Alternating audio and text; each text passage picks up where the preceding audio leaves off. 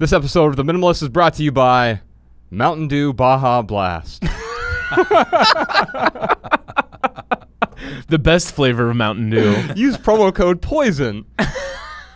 Just kidding. This is brought to you by nobody. Advertisements suck. Let's start the show. This podcast has bad words.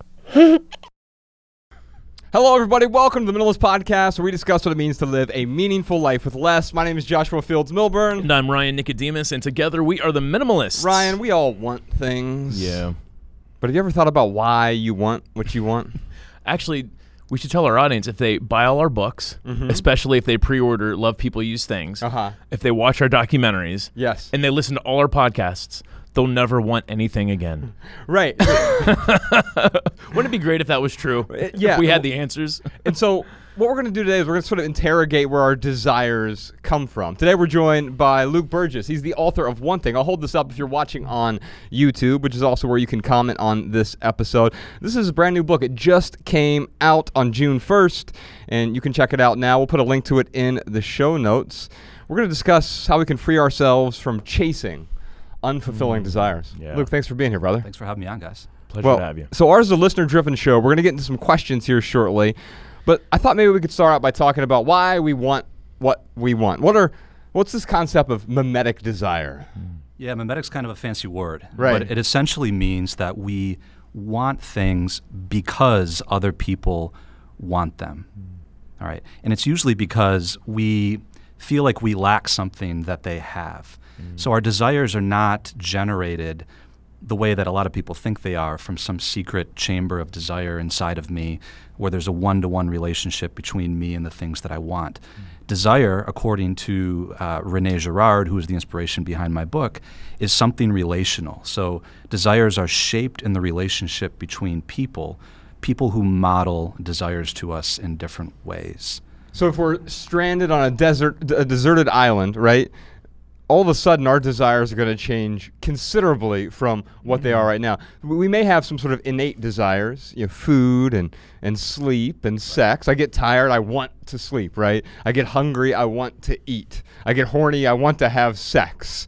And yet beyond that, even those things are shaped, the joke of the Baja Blast thing, like no one has an innate desire for a poisonous drink, right? It just happens to be that is promulgated by media and by culture and by advertising to make us want certain things that we don't necessarily inherently want. Exactly. So you make a really good distinction. If you were stranded on a desert island, if you were born on a desert island, there are certain things you simply couldn't want because you hadn't even been exposed to models for certain kinds of desires, for Mountain Dew and just bullshit things that we don't need, right? Right. So you're limited in what you can want. So our wants are kind of circumscribed by the models that we have in our lives. So you're right, there's biological wants, but I think they're better described as needs. So, human being, if we're thirsty, we want to drink. If we're hungry, we want to eat. If we're horny, we want to have sex and all of those things, right? Yeah. But once we get outside of the realm of instinctual response, how do we know how to choose one object versus another? So like the more abstract things get, the more reliant we become on models, like careers, like lifestyles. The more abstract, the more we rely on some kind of external signpost because we don't have a biological one. Right, and this isn't inherently a bad thing either. It's just understanding it helps us better understand what drives us to do what we do, right? Yeah, and very often we just take our desires for granted. Like, I want this thing because it's good for me, and we don't actually take the time to question why we're pursuing this thing in the first place. Yeah, and even good for me is sort of a cultural construct to a great extent. If you were on that deserted island and you were born there, you wouldn't really know good for me, bad for me in the sort of philosophical sense. You would know like pain and pleasure. And maybe that's how we identify good and bad. Unfortunately, I think right now, our desires often lead to our misery. The objects of our desire are making us miserable. I'm familiar with your stories, and I think we all actually have a lot in common because early in my life, my desires, the things that I thought were going to make me really happy, made me totally miserable. Even though I had a lot of things that I thought that I wanted, I would get them, I'd be happy for a day. Yeah. And some things happened in my life that made me stop and pause and say, like, what in the hell am I relentlessly pursuing these things for? Kind of forced me to stop and take stock of my life and prioritize my values and try to get to the origin of my desires and go back into my past and try to figure out where some of these things came from in the first place, because they were making me miserable. Yeah. Right. Yeah. So I'm guessing mimetic desire. I mean, it's mimicking is that a derivative of mimic? Yes. Okay. Yeah, it is, All right. yeah. Cool. Yeah. Yeah, so we mimic other people, Yeah. including our desires. They're mimetic. It basically, when we talk about the concept of mimetic desire, it just means, the question I often ask people is, do you want what you want, or did someone else tell you to want it? And almost always it's someone else, not a literal person, but a culture, society, religion, etc., that has influenced our desire, right? Yeah, and in this aspect of human nature, and I do believe it is part of what it means to be human, is not a bad thing, like you said. We're social creatures, right? We care what other people want. We're influenced by the people and models in our lives.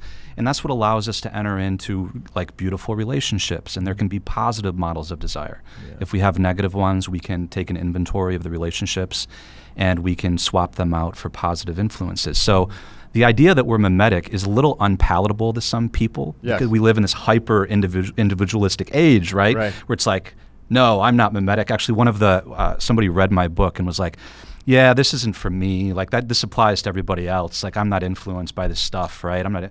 But it's like, no, I mean, we're actually at a deep level. Like you have to understand this is not a bad thing, right? Like I want to be influenced by positive models of desire in my life. Right. Yeah. And so if you think it's not for you, it's probably most for you, because that's the final illusion is like, oh yeah, it does look like everyone else is influenced by everyone else. Except me, I'm different. I'm unique. And what you're saying, and I know you even talk about this in your book, is that sort of the dissolving of that illusion. It takes a while for us because maybe it's hubris, maybe it's the ego, whatever it is. It leads us to say, well, no, I'm different. My desires are my own. Everyone else's desires are well, they might be influenced by someone else, but I'm better than that. I'm stronger than that. I'm a good person, or whatever it might be. I'm not a follower. Right. Look at all these lemmings and pawns all around me. Yes. It's funny, conversely, like I think about people, I don't know, I went to high school with, maybe some adults like this probably too, but they look at what the cool kids like, and then they automatically like eschew that. Oh, the cool kids like this band. I don't like that band. I like this. Yes. So not only are you mimicking, but then you're like choosing a group of people that you don't want to be like. So you're choosing the opposite of what they choose, and in a way that is kind of a mimetic desire. It is. Yeah, I mean, it's like kind of like nobody thinks they're a hipster, right? That's what they're doing. Is they're rejecting the popular culture, and then they all kind of end up looking alike. Right. Yeah. So that's something I would call negative imitation, right? You're still taking the culture as a model, and you're rejecting it, not necessarily realizing that it still has a tremendous influence over you. You're just imitating it or reacting to it in a negative way. Yeah. Well, we've got some audience questions here. Let's start with Facebook. We have a question from Willem. How do you find fulfilling desires? After years of minimizing in several areas of my life, I find I have very few desires left. Even though I feel peaceful and content, I miss the energy that comes with enthusiasm for something. This energy makes me think that another word could be pleasure, almost. I feel like we could insert that there. Yeah, I agree. So Luke, if we're looking at this, it's fascinating because fulfilling desires. So we often think of, okay, now that I'm analyzing this, some of my desires have been unfulfilling. And we often realize that through trial and error, as you did, as Ryan and I did, as I did. And say, oh, you know what? All the things I thought I wanted isn't actually what I necessarily wanted. Or maybe another way to put that, this is something pithy for you, podcast Sean, is the thing you want is never the thing you want. And so when I think about our influences there, as we start to unpack these, what we're really searching for is more fulfilling desires. And at the same time, what Willem is saying is, yeah, but I still want that burst of pleasure as well. Yeah. We're not anti-pleasure, but also understanding that satisfaction or pleasure is different from fulfillment. Yeah, I mean, I don't want to desire less. I only want to desire less of the things that will ultimately bring me misery, and I want to desire more of the things that will bring me fulfillment. Yeah. So it's a matter of ordering our desires, right? Desire is not a bad thing. Desire is beautiful. It's what it means to be human. It's Yes. how we love, right? Right. So it's a matter of ordering our desires and discerning which ones lead to where. So what I would suggest to your listener, maybe a good place to start is to kind of take inventory of your past. Go back in your life and ask yourself, what were those things that I did? What were those actions that I undertook that did bring me a deep sense of joy and satisfaction? Right? Dig them up and try to string together 3 or 4 of those stories and see if you can identify some pattern to what it was that brought you fulfillment. Because that's probably a little key, a little signpost to something that really matters to you and is truly meaningful and is probably going to guide you to the kinds of desires that you want to cultivate in the future. Why do we stray off that path though? Because we find something that's fulfilling, and then we always want more, more, more. In our culture, we never stop to consider less of just about anything, right? It's constantly consuming and constantly wanting and assuming that more desire equals good or inherently noble or something. And that's not what we're saying. We're also not saying get rid of your desires. But it sounds like we find something fulfilling, and then for whatever reason, we tend to stray from that. Is that because we're of the external influences still? Yeah, we tend to, it's like almost a flaw in human nature.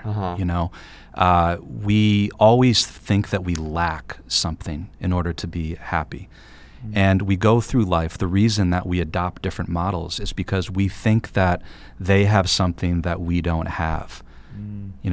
Especially if somebody's really confident in what they want and confident in their desires, they become a very powerful model to us. Another word for that might be idol, right? Yeah. And as soon as we get what they had and we're not happy, we just assume, well, maybe they were just the wrong model. But guess what? There's, 7.5 other billion models in the world. So now I just go in search of a new one. Yes. And that's a game that just never ends. Yeah. Yes, indeed. Wow. Well, I'm going to send you a copy of Wanting. It's Luke's new book. Enjoy that book. We have a question here from, is it Shay in Arkansas? Yeah. I decided to design a way to pay off my debt as soon as possible, based on your advice that no debt is good debt.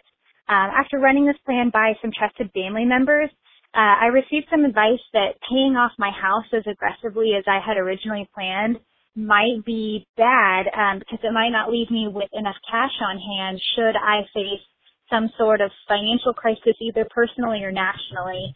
I was interested in what your advice is on a proper balance of paying off your mortgage quickly while making sure you have enough cash on hand should you face any kind of extenuating circumstance. So Shay, you're right. We often say that there's no such thing as good debt. In fact, we were just on Dave Ramsey's show a few weeks ago, but people often mistake that when we say there's no such thing as good debt. What does our mind straight to? Well, all debt is bad debt. Well, what I mean is there's no such thing as morally good debt. I'm not saying that it's morally bad to have debt either. What I'm simply saying is it removes pieces of your freedom. And so if you desire to have freedom, as I do, but then I also might desire to have a giant house, well, they're mutually exclusive. If I'm going to have a massive amount of debt here, it is going to tether me to something which by definition removes pieces of my freedom, right? And so while I never want to have debt, I don't want to have a big house with a big mortgage. I don't want to have a car payment. I certainly don't want to have credit card debt or payday lender debt. The debtor is slave to the lender. I believe that. But it doesn't mean that I'm telling you or prescribing to you that you should do something and there is a morally right way to approach these things. Because I think in a weird way, Luke, that would be a type of, mimetic prescription in a way where and by the way, I think we're smitten with these sort of the how-tos and the prescriptions from all over the place. And then we get all of this sort of conflicting advice and we just end up confused. And so I think maybe there's a question sort of behind this question. What do you actually want? If you want freedom, then of course I'm going to work to pay that house off as quickly as possible. If you're comfortable with giving up some pieces of your freedom, then maybe it's not that big of a deal to you. You're also worrying about having enough cash on hand for emergencies. Well, I mean, of course, having an emergency fund is something that I have. 3 to 6 months. I try to have 6 months of income so that if something were to happen, the internet explodes, you lose a job, whatever, all of a sudden you have the ability to still provide for yourself for a period of time as you sort things out. Again, that's not what you should do. It's just something that has worked for me. And I know it's worked for Ryan and thousands of other people as well. Yeah, for sure. I think like what I hear Shay kind of showing us here is that when we have these desires, we have to be very clear on what those desires are going to cost us. So for Shay, it's going to cost her liquid funds to cover an emergency if one should happen.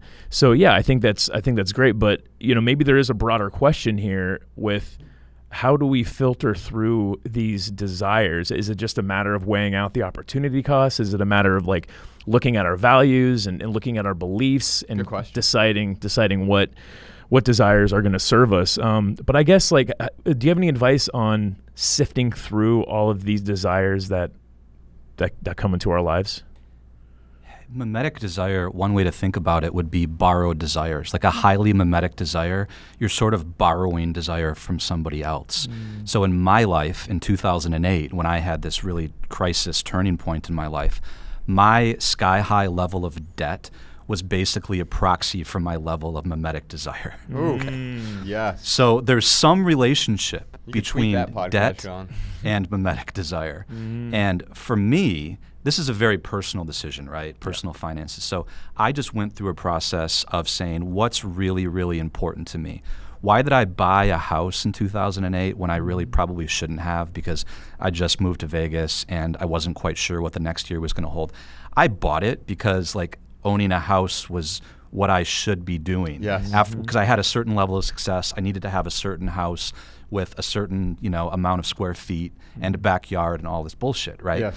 And you're supposed to do. You'd be what I'm supposed to do. irresponsible if you didn't. I mean, we hear all these sort of cultural memes, which are they themselves the drivers of mimetic desire. Yeah. So here I was left holding the bag on this big house when the real estate market crashed, and it was bad in Vegas, right? One of the worst. It was one of the worst. And I just had a moment. I was like, I don't want to be in debt ever again. So I made some really important decisions at that particular time in my life to shed myself of all debt, all credit cards, mortgages. I'm not an investment advisor here. We probably need to do some disclaimers. Sure. But when interest rates are low, from what I understand, it can make sense, right, to carry the mortgage, right? And it can make sense monetarily, but just because something makes sense monetarily, it doesn't take into consideration the sort of non-monetary costs, right? The psychological costs, the emotional costs of owning the thing. You have to take, your psychology matters a lot. And when I talk to a lot of people about stocks and crypto and should I invest in this, should I invest in that? Right. And everybody wants to get into the technical arguments. And I'm just like, if you buy that, if you put X percentage of your money in that, will you be able to sleep at night? And if the answer is no, what's the cost of that on your relationship? Yes. Yeah. We don't talk about the internal personal stuff enough. Yeah, well, let's dig into that a little bit more, because there are all of these additional costs, and we often think about debt and owning possessions. We start with the price tag, and that's one cost for sure, and then we just sort of dismiss it. I can either afford it because I have the cash in the bank, or some lender is going to loan me the money and I can, quote, afford the payment. By the way, if it requires you to finance something, you by definition can't afford it. I mean, that's just... in our society, I know that's almost sacrilegious to say. I'm just saying definitionally, it's like numerator, denominator thing. Like if you don't have the money to pay for the thing, you can't afford it. That's like grandma's wise advice, and now it seems like it's anathema to even say something like that, right? Yeah. And so, but let's talk about some of those other costs that society or the mimetic beliefs or the mimetic desires thrust upon us. Yeah, there's personal and relationship costs. There's different layers of costs, and it's worth examining all the different costs, because the financial one is just the beginning. So early in my life, I was paying what I call a misery tax. Oh, expand on that. So I would work 12-hour days in my startup, And at the end of the day, I needed to consume things to feel better. Yes. Okay. Drinking too much, eating too much, going to the strip and, just pissing my money away, playing blackjack or whatever it was. Right. That was basically a misery tax that I was paying in order to feel better about myself, to go to bed and wake up the next day and do the same thing all over again. Wow. And those things, right, there was a personal toll to that added up, like not getting enough sleep, right, impacting my health. So the financial cost of me, going out to some fancy dinner and, ordering, fancy cocktails for all of my friends and everything like that, was not cheap, but there was a more personal cost that I had to pay in regards to my health, my well-being, relationships that I wasn't cultivating. Yes. Just to buy things to help me feel a little bit better about the things that I didn't really want to be doing during the course of the day. Wow.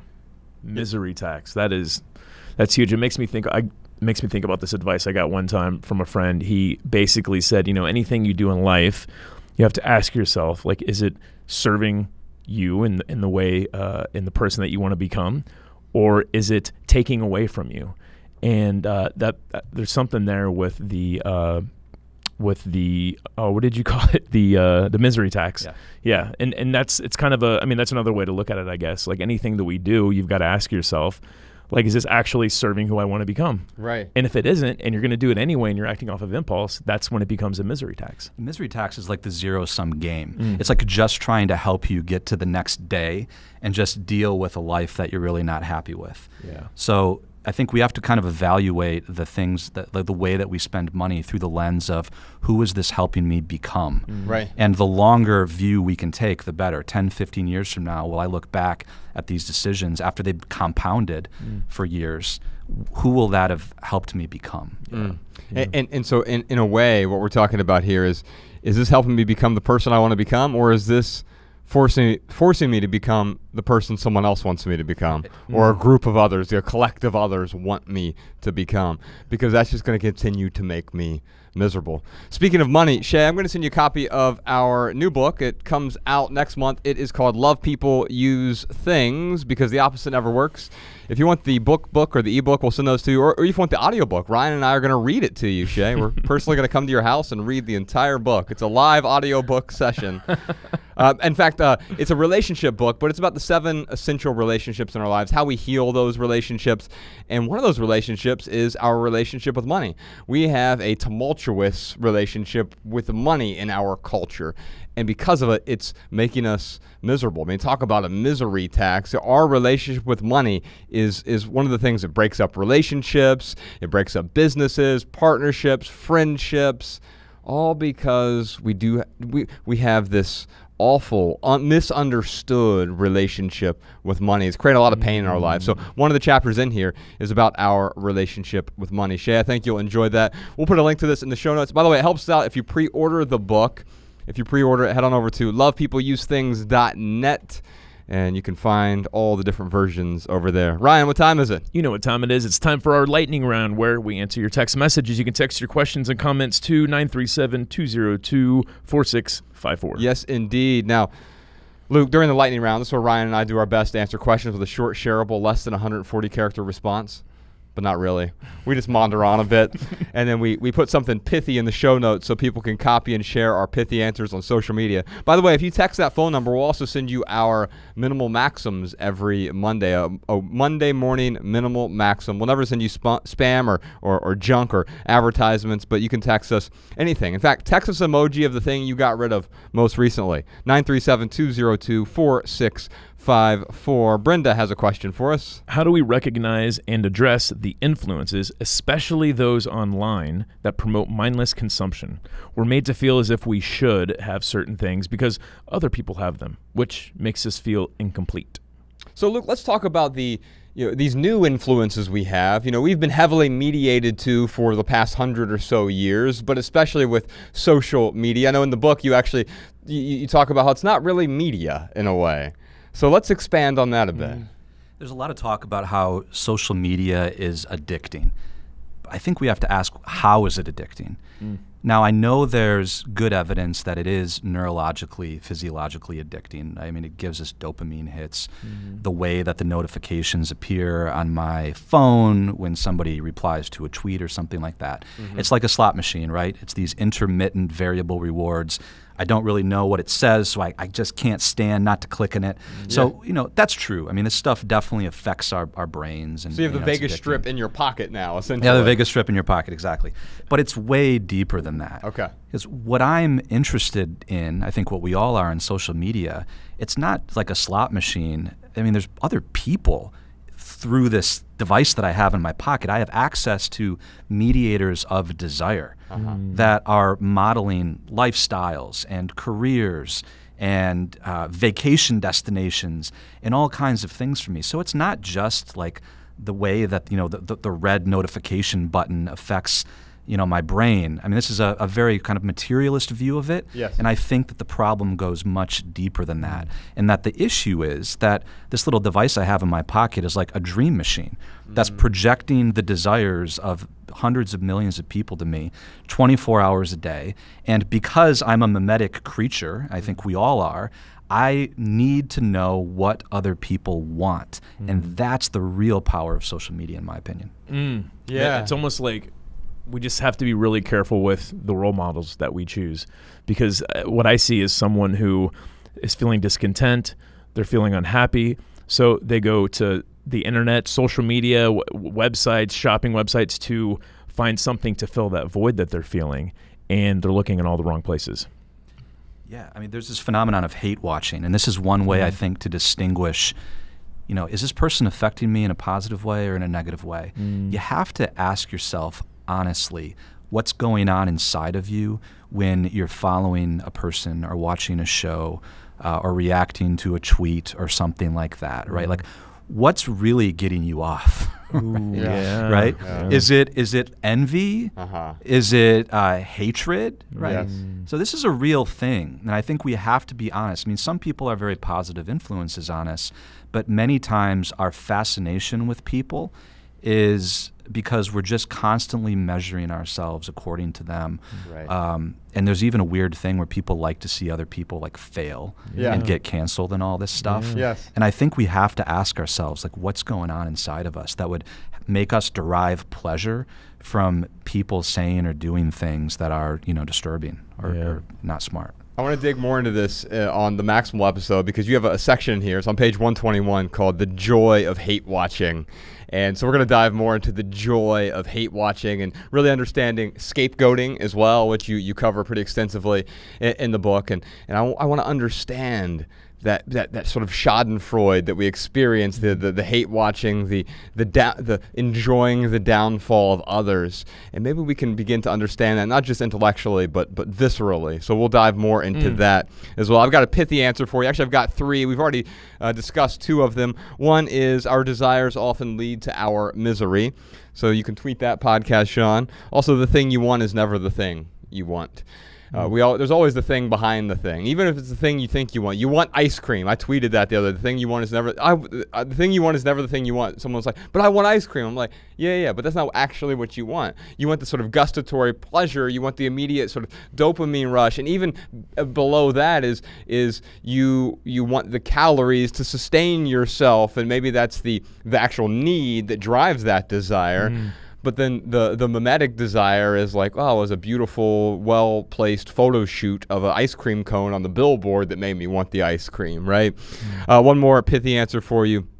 What you want usually isn't what you desire. Ryan and I often try to make a distinction between these two. Now, I know we use these in our culture. We use those two terms synonymously, and I'm not trying to say that we shouldn't do that. But quite often, understanding the true desires of that are sort of based on the needs versus, that'd be nice to have. I want $1 million, like in the sense that that'd be nice to have. But I don't actually desire it in the sense that I'm not willing to put advertisements on this podcast because I could make $1 million if we did that, right? And so being able to, I guess, distinguish between the two, the sort of the true desire that are attached to our needs versus the wants that might be attached to some sort of cultural influence. Yeah, I love that, man. My pithy answer is this: more media, more misery. Mo media, mo misery. That's right. But here's the thing is, I think about when I started down my minimalism journey, I started realizing that, the GQ magazine, the Elle magazine, the things that I was watching on TV, it was influencing all of these desires that I had. So I think, for someone like Brenda here, you've really got to be careful with the media that you're bringing into your life. We all want to be entertained. It's okay to be entertained. Mm-hmm. But if we're gorging, if we are becoming a media glutton, then we're going to have a lot of these mimetic desires that Brenda's trying to avoid here. Well, my pithy answer would be follow your desires to the end to learn what it is you really want. Get underneath your thin desires and try to uncover the thick one that is underneath the thin one. To give you an example, a kid who's addicted to porn, that's a thin desire. Okay, might get him off for 5 minutes or whatever it is. Okay, but like, what is he really looking for? Human connection, relationship. Like, keep going there, right? Because there's something that this person really wants, right? Some thick desire underneath that. So I would say, like, take whatever your thin desire is and just keep exploring it and find out, like, at the end, where is that leading you? Like, it might just be a veneer of something that you really want that might really bring you fulfillment. Yes. Yeah. So if you dig deep enough, you realize, like, these sort of the facade desires, that surface level desire, nothing wrong with those things. But if we understand what's behind those, you might find fulfillment behind those initial desires. We got so much more to talk about. But first, Ryan, you got something for us? Here are some voicemail comments and insights from our listeners. Check them out. Hi, this is Scott from Kansas City, listening to the podcast on hope. And your caller, John, who called in, said he'd gotten into minimalism and yet had not experienced the joy. Well, I would suggest minimalism has nothing to do with stuff. Minimalism is the first step in an unconscious rejection of the social contract that says stuff is the answer. Stuff at the answer of at the expense of self, at the expense of identity, at the expense of dreams. So what John needs to do is recognize that getting rid of stuff only clears the deck, and now he's free to put in the work to discover what he values, what he hopes for. The real goal is to discover yourself. My name's Susan, and I recently listened to your donations episode, and I just want to say that I work at a Goodwill as a job coach in the donations centers with adults with disabilities, and I super love my job. I love going to work every single day, and I love the people I work with. But one thing I've noticed that a lot of donors don't know about is that while Goodwill has like thousands of locations all across the nation, every Goodwill is run locally and specializes in different local issues. So the Goodwill in my town, we specialize in domestic violence victims and people with autism.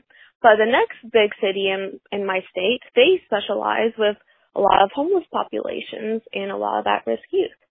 So that's something that I would just recommend that everybody to like really look into your Goodwill, like your local Goodwill, because you can really see on how they create a lot of local change, and you can get involved in that too.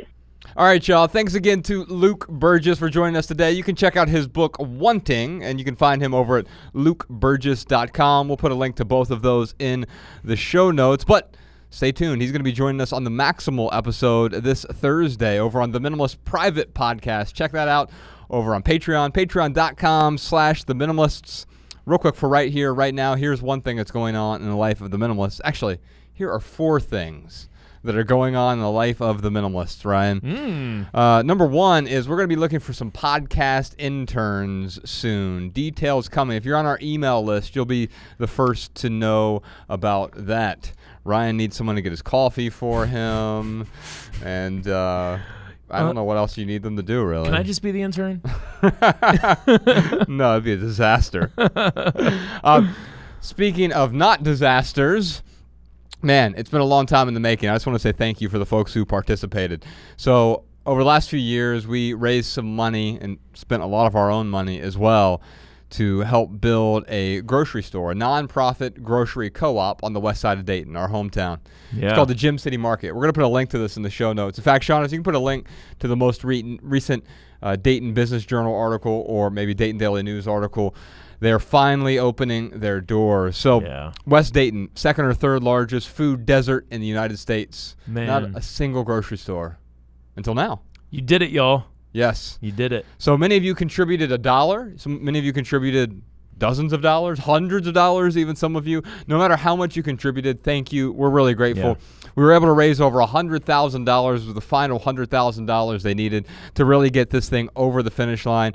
We broke ground a couple years ago before the pandemic, but now we are finally opening the doors. The Gym City Market, Dayton, Ohio, not only providing healthy, high-quality food to the residents there, so they're no longer just buying food at the local corner store or at a McDonald's down the street, but accessible food, but also health education and understanding what is going to provide nourishment to people on the west side of Dayton instead of going to a convenience store and buying processed packaged foods that are laden with seed oils and preservatives and all this other nonsense. So the Gym City Market is opening right now thanks to you all.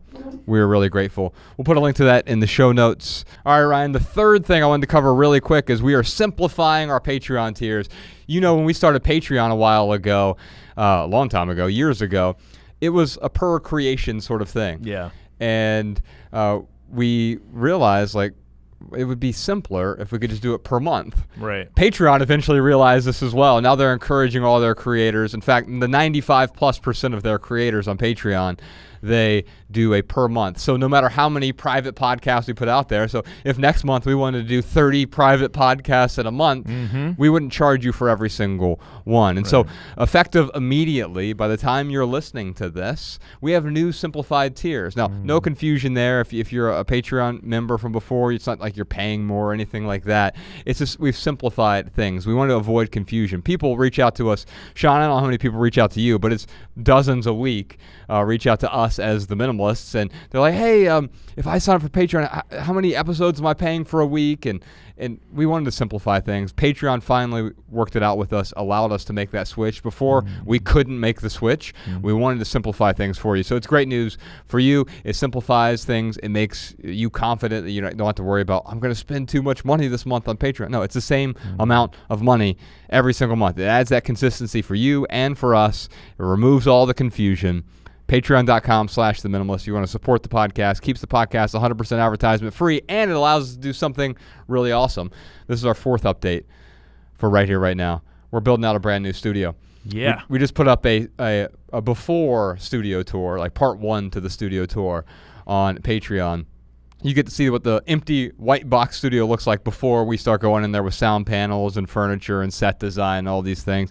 And there's going to be a follow-up to that as well. Jordan filmed that with me just a couple weeks ago, and now it's up there. You can find that over on our Patreon page as well. For our added value this week, Ryan, we have 2 added values. I was talking to you. We were in Nashville recently, driving around, and I was telling you about this show. It's called Calls. It's on Apple TV Plus. Jordan, have you heard of this show? No? He's shaking his head no. So I don't know how to describe it. It's just a new innovation in filmmaking and storytelling in television. I don't even know if we call these things television anymore. I mean, they call it Apple TV, so I guess it is, but it's not linear television that we're used to from before. But this show, it's these short, episodic, well, the name says it all, calls, but it's visual, but it's not cinematic. It's graphical, but it's also based on the audio. It could be a podcast, but also it requires the visual, so it couldn't just be an audio podcast. It would be a different thing if it was audio only. It's almost like you take the best of sort of storytelling and highly produced radio and drama of a film, but then the audio of podcasts, and it's all I've never seen anything like it. And Bex and I turned it on, and the episodes are short. They're less than 20 minutes. Some are like 15 minutes or whatever. We have this little rule. We'll set a timer on the phone and say, hey, Siri, set a 5-minute timer if we're going to watch something. All right, we're going to give it 5 minutes. And after 5 minutes, I was all the way in the rabbit hole. And I was like, oh, I want to see the next episode. And they're so short, I could see the next one.